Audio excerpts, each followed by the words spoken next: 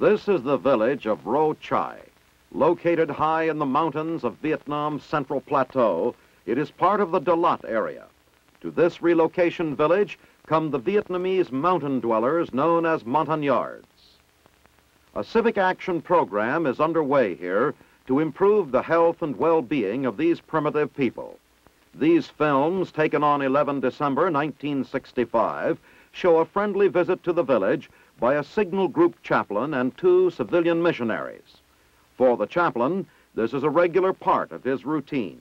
He visits the tribes in the Dalat area quite frequently, delivering simple sermons and distributing small gifts.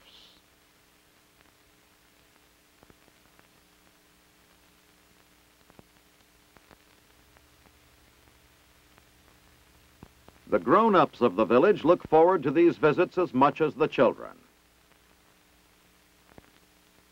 The Montagnards, undernourished and in poor health when first brought to this relocation village, are steadily improving under the Civic Action Program.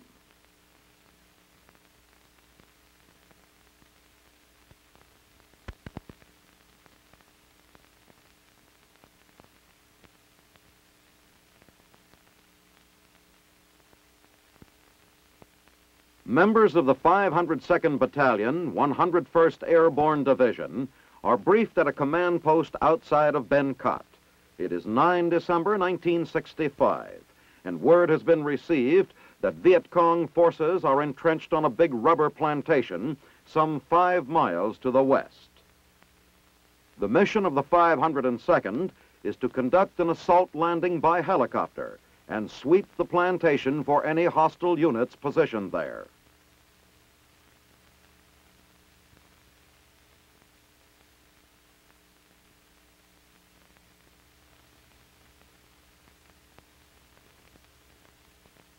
Arriving at the plantation, the men of the 502nd are joined by local friendly natives who act as their guides. The informants point out the carefully screened hiding places of the Viet Cong guerrillas. Dugouts and tunnels are scoured for enemy personnel, but only a few items such as this propaganda poster are found.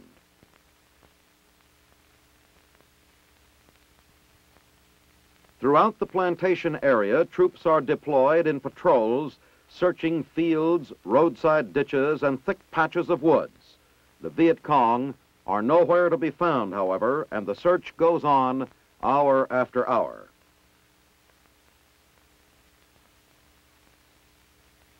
At a shallow river ford, some of the men load up with jerry cans of fresh water. It will have to be boiled to purify it and then cooled before use. Armed guards cover the jeep crews.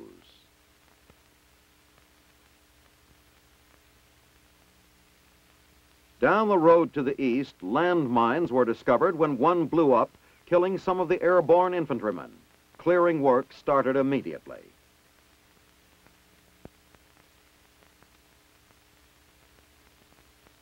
Meanwhile, some of the sweep teams take a few minutes out for a water break. The plantation, though a scant 25 miles from Saigon, is located in the famous D Zone, scene of some of the toughest Viet Cong resistance of the war.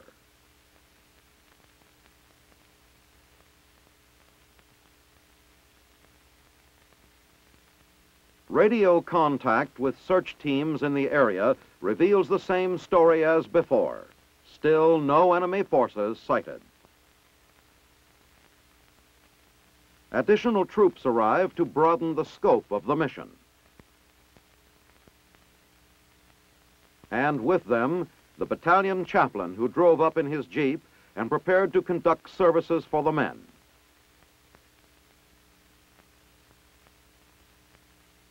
Even with their small field altar out in the open, these clergymen are a great comfort to the fighting men. Through the courageous service of these chaplains, the combat soldier remains strong in spirit and resolute in his duty. With operations now in full swing, the flying infantrymen move up in force and fan out to search more deeply the surrounding terrain. Some light enemy sniper fire is encountered, and mortar fire is directed at the suspected Viet Cong positions.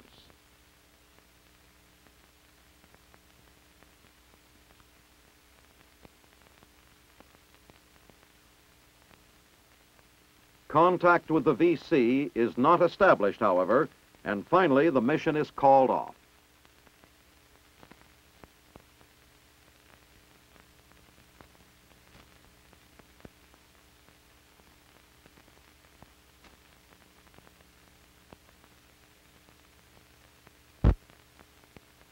The 1st Cavalry Division, Air Mobile, is implementing the air mobility concept in Vietnam, and these films of the division were made from 9 through 11 December 1965. At An Khê, the 1st Air Cav has established a highly complex and sophisticated base of operations, embracing not only air operations, but major maintenance of all organic helicopters. This includes tactical aircraft as well as support copters. Leading elements of this division first arrived in Vietnam on 15 September 1965 and proceeded to An Khê. This base and all of its facilities have been developed in this wilderness area since that time.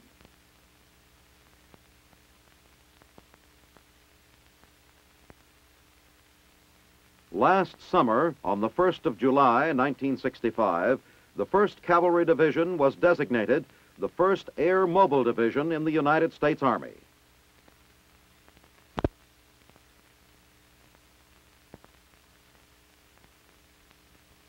Here in Vietnam, the division is a mighty busy outfit. The maintenance work on aircraft is carried out on the flight line, in tent-covered Conex containers converted into shops, and on rollaway engine stands out of doors.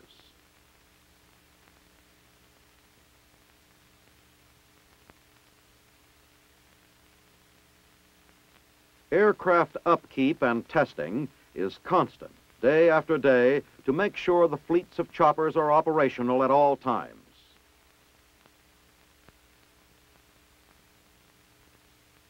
The work being done encompasses not only normal maintenance, but repairs to the assault helicopters which have been damaged by Viet Cong ground fire. The most delicate work for the aircraft mechanics is that which must be done on the rotors of the helicopters.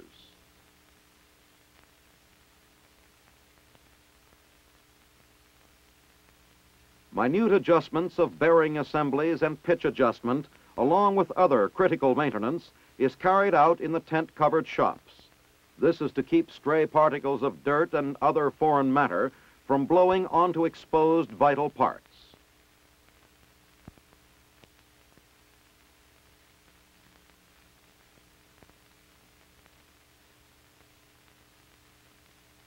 Out in front of the engine and powertrain shop, 2 men of the 229th Maintenance Battalion install a hot end on a UH-1D engine.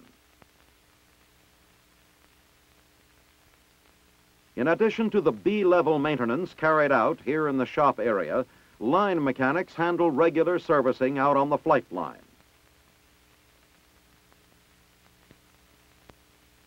To support this maintenance work, there is a parts supply depot near the shops.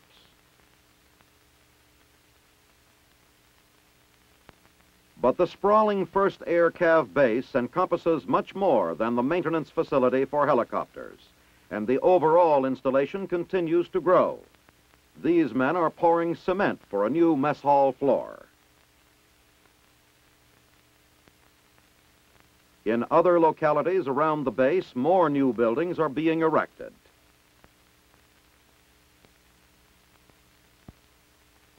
The complex already includes administrative buildings, communications, air ops, and several other structures.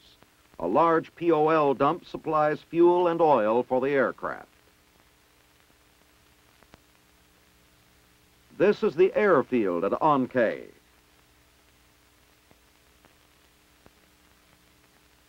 It is the home of the division helicopters and has become known to airmen all over Vietnam as the golf course, a multi-purpose field It is capable of handling aircraft as large as the Air Force C-130s, and it is not uncommon to see a dozen or more helicopters taking off at one time. The UH-1D helicopter is one of the most versatile choppers the 1st Air Cav has. The workhorse of the cargo copters is the big CH-47 Chinook, which is used to deliver everything from troops to field artillery. And there are the smaller helicopters used in recon work and air evacuation of the wounded. Everywhere you look, helicopters fill the landing pads or the air over them.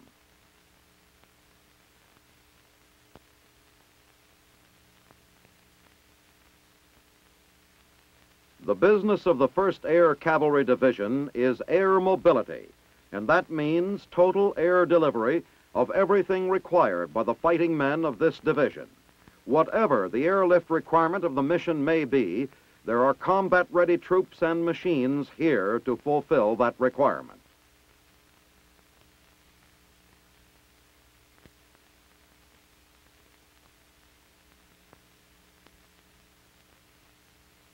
Getting away from the airfield for the moment, there are still other areas of the base to be seen.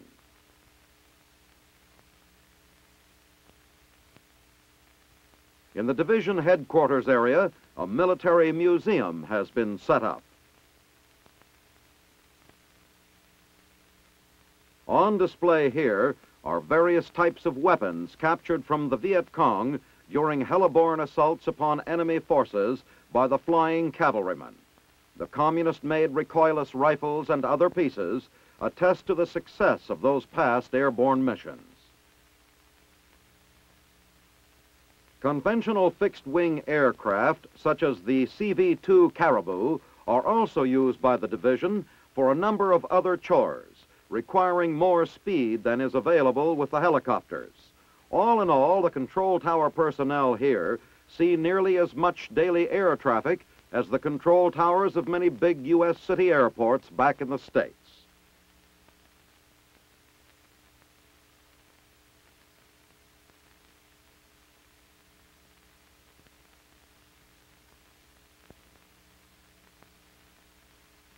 To the An-Khe airfield come all kinds of airborne cargoes.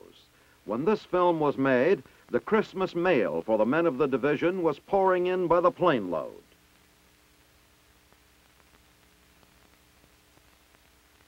But the big C-130s of the Air Force and the cargo carriers of the 1st Air Cavalry Division bring in every conceivable item of materiel, from vehicles and aircraft parts to containers of aircraft fuel and office supplies, everything and anything that is needed for daily routine, as well as tactical materiel for air assault missions.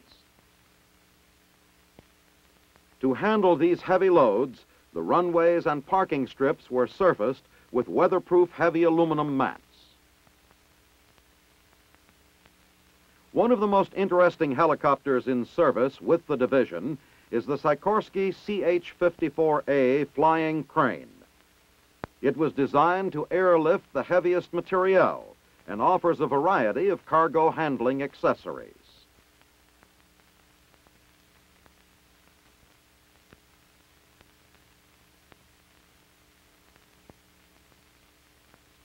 On this particular mission, a damaged Caribou aircraft is being transported from An-Khe Airfield to the fixed-wing aircraft repair shops at Quy Nhon.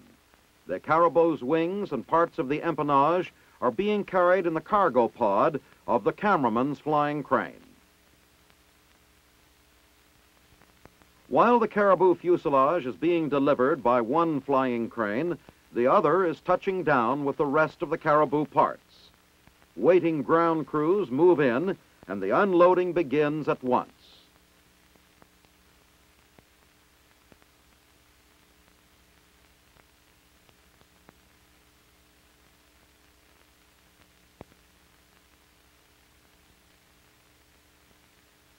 This mission is typical of the daily routine for the big helicranes, and as a matter of fact, the flight crew had barely completed this delivery before they were given a new assignment.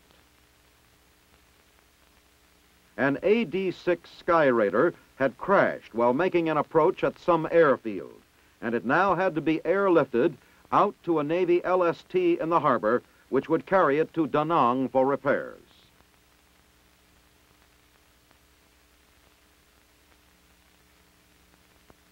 And so the lift hook is made secure and locked, and the cargo is ready for transport.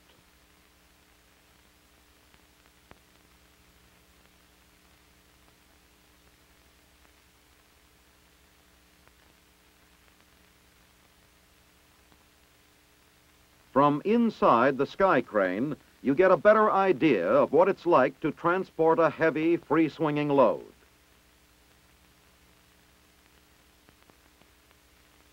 The rudder of the payload serves as a wind vane and helps to stabilize the damaged Sky Raider in transit. Finally, we are over the LST, and the cargo at the end of the cable is decked.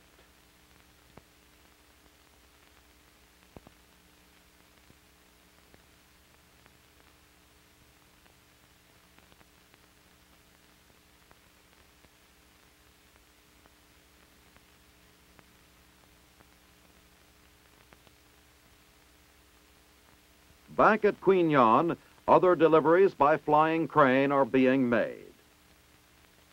In this case, the fuselage of a UH-1D helicopter is brought into position and lowered onto a bed of old tires, where it will be checked over later.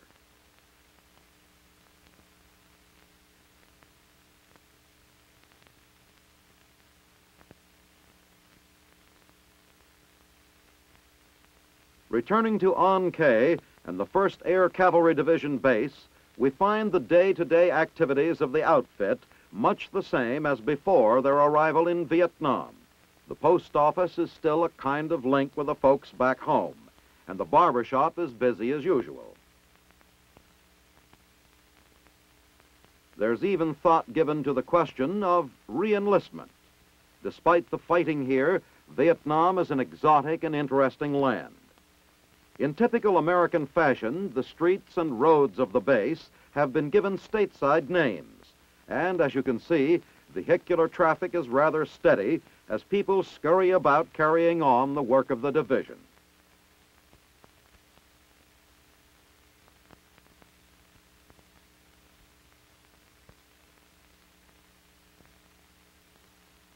In the days recently before these films were made, the area had been inundated with heavy rainfall, and the roads were in bad condition.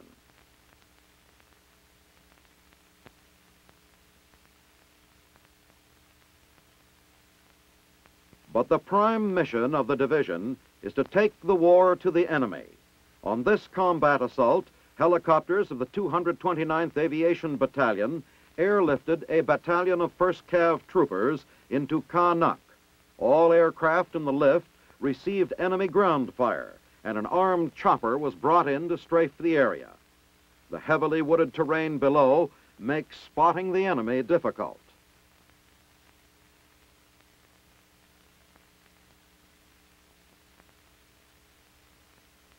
Down there, the Viet Cong have begun firing at us, and our gunners return the fire.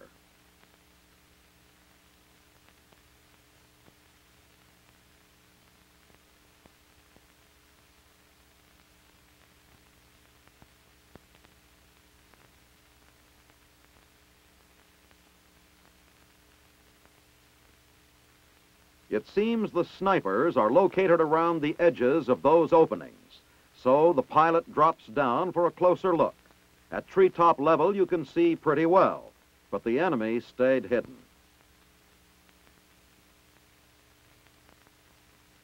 After the first attack by the choppers had ended, they returned to the base for more ordnance and refueling. The full load of rockets and ammo for the M60 has been expended in the effort to eliminate the enemy snipers at the LZ. Evaluating these strikes is difficult because, unlike fixed targets, the Viet Cong guerrillas use the endless jungles of this land as a living screen behind which they evade contact and disappear with amazing swiftness. Fragmentation weapons like these rockets are one answer to the problem of eliminating the Viet Cong snipers once they are pinpointed.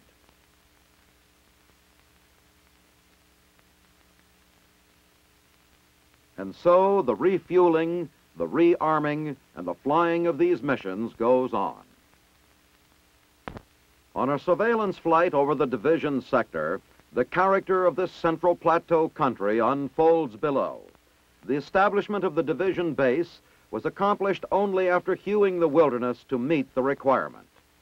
Up ahead lies the valley land of Pleiku Province.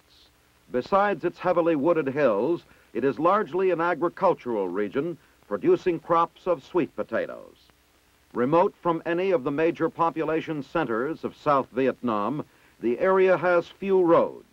In every sense, this is back country, and the farmers who live here employ only the crudest methods of cultivating the land and harvesting their crops.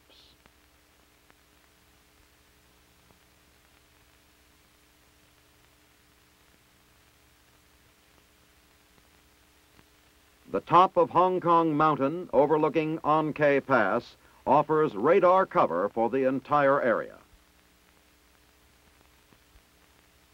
Where the war is concerned, this type of terrain is to be found over much of South Vietnam between the 15th parallel and the 17th parallel, the Northland of South Vietnam. In this kind of country, embracing jungles and overgrown valleys without roads, the air-mobile striking force of the 1st Cav is at its best.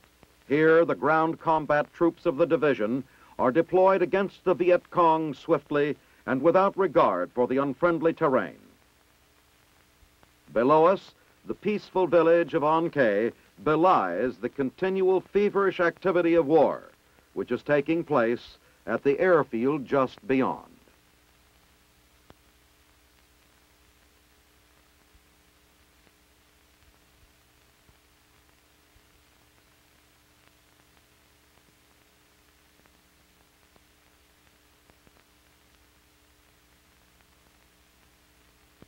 In an operation where so many types of helicopters are constantly in use, the requirement for servicing and support maintenance is unusually high, but the organization of the Air Mobile Division is such that the maintenance support element is prepared for this problem.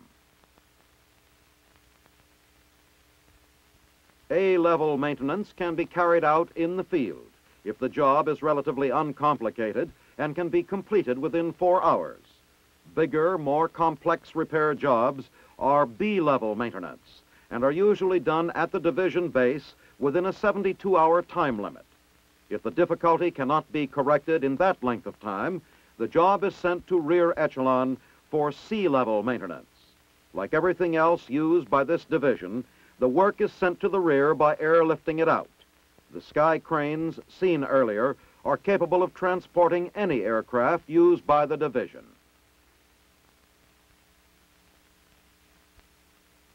Watching the crowded airspace overhead, you understand more readily the amount of aircraft maintenance being done. As formations of assault helicopters whirl away on their particular missions, other squadrons are returning. Other armed helicopters take to the air to provide fire support for the troop carriers. Then there are the recon helicopters always shuttling back and forth on one mission or another.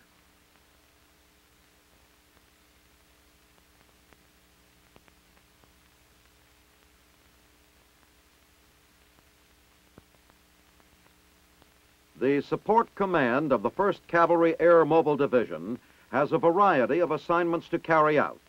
One of the most important is to deliver the division's artillery. With an air assault underway, the gun crew loads a 105 howitzer into a waiting Chinook. It will be flown to a strategic ground position where it can be used to support the assault.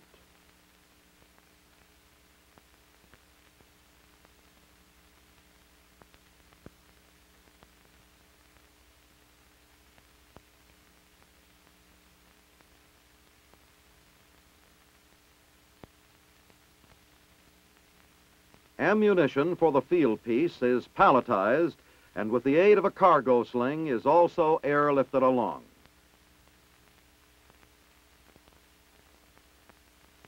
Unloading at the objective is efficiently and quickly accomplished by the highly trained gun crew.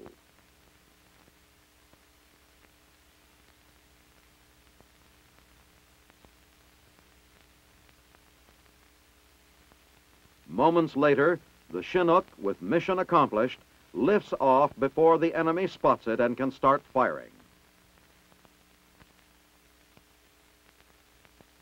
On this mission, a small truck was taken along to assist in moving the gun into its position. Another phase of air mobility in Vietnam.